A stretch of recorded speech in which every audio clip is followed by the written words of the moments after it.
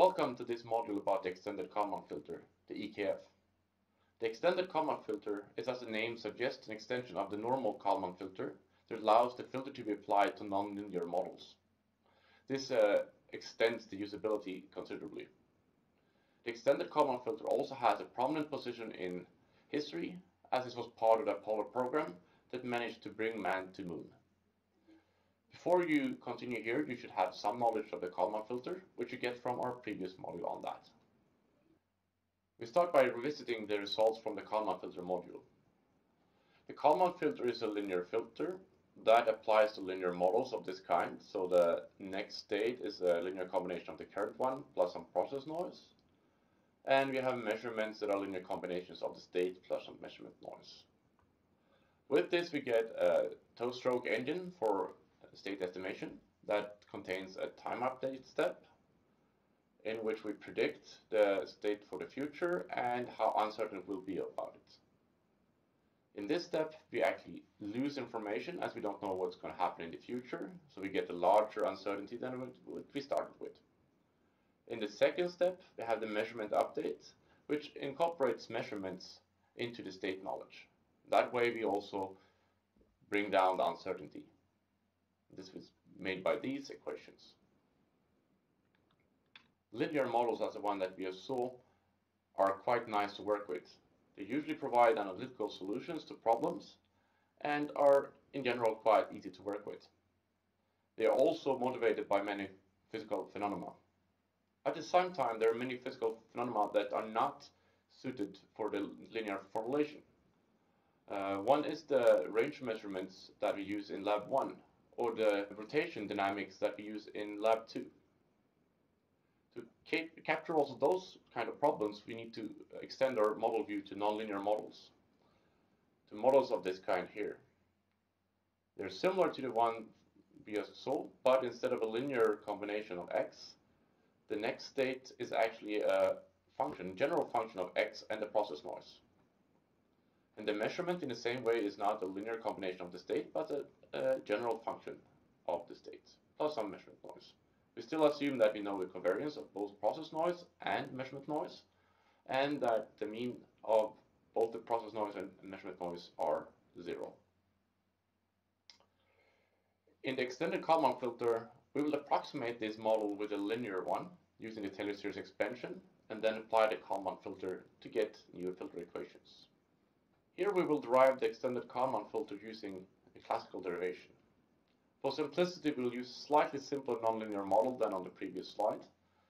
The process noise is assumed to be additive and not included in the function f. This does not change anything big, and you can find the complete expressions in any textbook on the extended Kalman filter.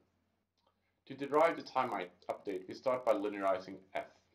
And we linearize it around the best information that we have about the state at the moment. That is x hat k given k. That gives us an expression for f that is a constant term, where we put in the linearization point in f, the derivative of f times the difference between x and this linearization point. Next, we insert this linearized function into the dynamic model, in which case we get this. We have reordered the terms slightly to highlight that these parts are known beforehand. We assume that x hat k given k is known, and that we have a normal linear function of x and process noise here. This is then known input to the Kalman filter, which we can compensate for.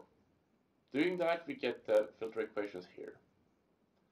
Note that the only thing that differs compared to the normal Kalman filter is that instead of f times x, we have f of x in the update of the mean, and that f is not a known constant matrix, but instead the Jacobian of the function f.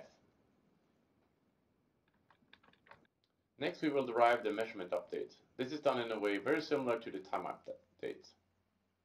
We start by linearizing h, in this case, around the best state knowledge that we have at the moment, that is x hat k given k minus 1. We get this form here with a constant your Jacobian and the difference between the state and the linearization points. Insert this into the measurement model and do, after some rearrangement of terms, get this expression here, where the first part again is a constant that we can compute as soon as we know x hat k minus 1, and the linear part, which is h times x plus measurement noise. This model can now be used in the Kalman filter measurement update equations, and we get this. The term here is quite more involved than in the normal Kalman filter, but observing that this one here and this one are identical and cancels out, we get the more familiar short form here. Furthermore, the covariance update is exactly the same as in the Kalman filter, with the exception that here h is not a constant, but rather the Jacobian of the measurement function h. To avoid numerical issues, we recommend that you use Joseph's form for the covariance update in this case. You have just seen the classical way of deriving the extended Kalman filter by linearizing the model and then applying the normal Kalman filter.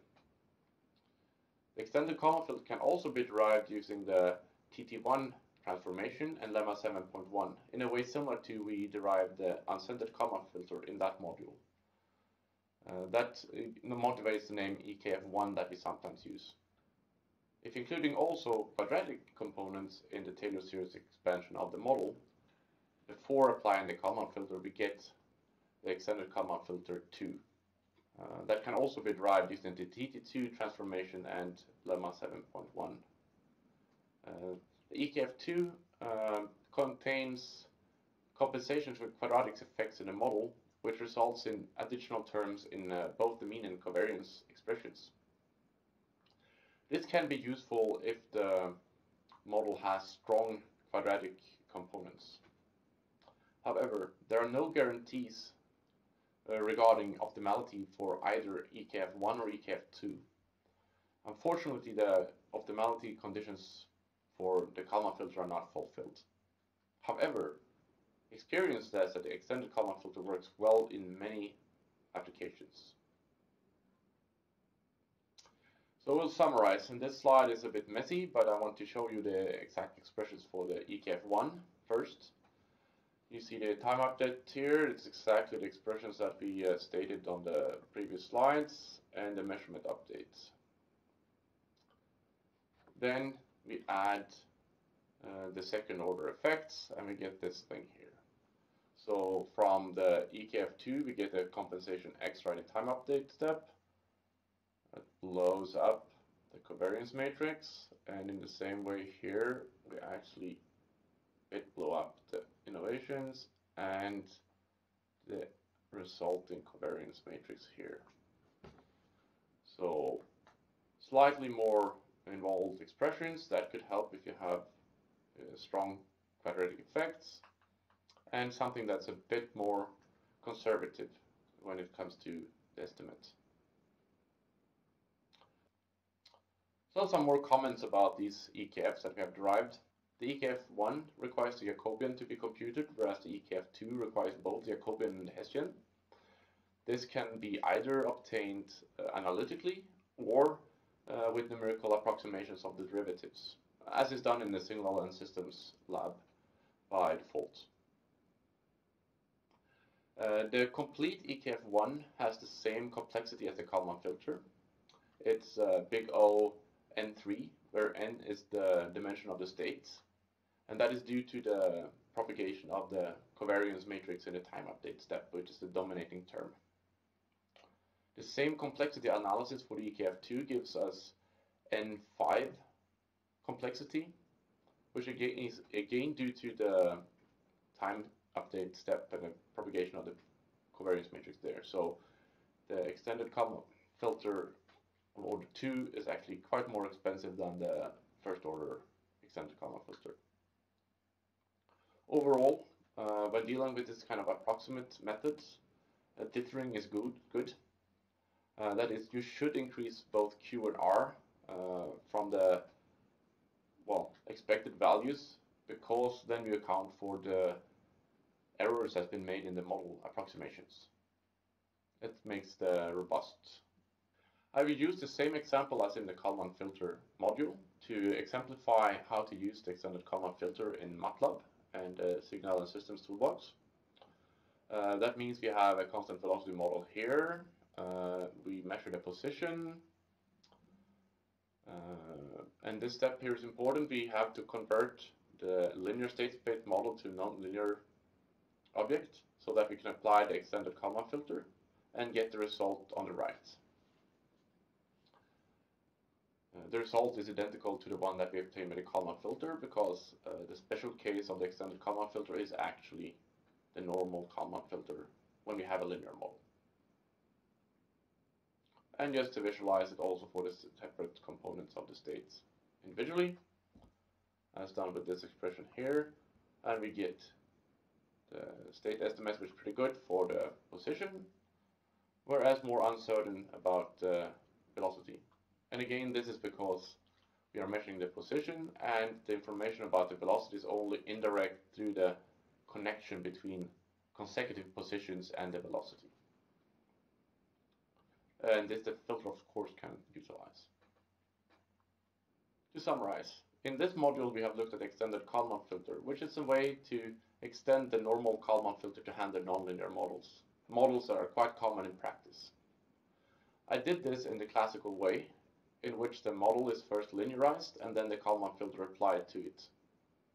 I did it this way because I think it's a good way of showing that kind of operations that's involved in that derivation. The extended Kalman filter can also be derived in a more general framework which fits the uncentered Kalman filter, the extended Kalman filter, and the normal Kalman filter. If doing it so, you can easily see the difference between the EKF1 and EKF2. Please have a look at the UKF module to see how this is done. It's important to notice that the EKF does not have the optimality properties as the normal Kalman filter has. However, it does in practice often perform very well. So it's a good choice if you need to have a quick fix or a try simple things first method for a nonlinear filtering problem. Read more about this in chapter 8 of the textbook, and you should there read the part related to the extended Kalman filter.